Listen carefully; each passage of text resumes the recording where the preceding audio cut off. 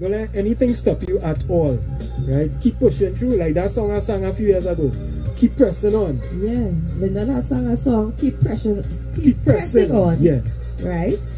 A man hear that song and take it. I remember Titano really said before he could even do recording on the song, you know, Dread. I mean, we been fighting our battle. Right? The message still went out, and I'm glad to know that I inspired that artist. A number of persons come to me, whether they be students, right? Because we do music production or engineering classes as well, right? They come and they share their idea. They don't expect when they share their idea with me that they will hear it on the radio or see it on the television.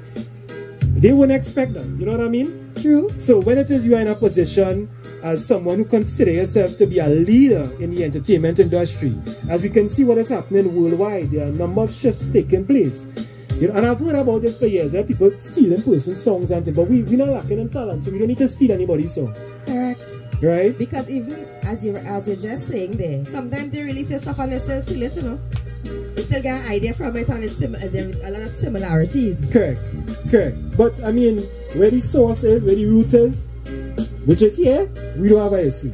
You continue to be inspired. We glad to know that we could inspire you. Yes. And same way that inspires us to keep moving on and to keep going on. Correct. That push us. Because look at how many songs I've written since then.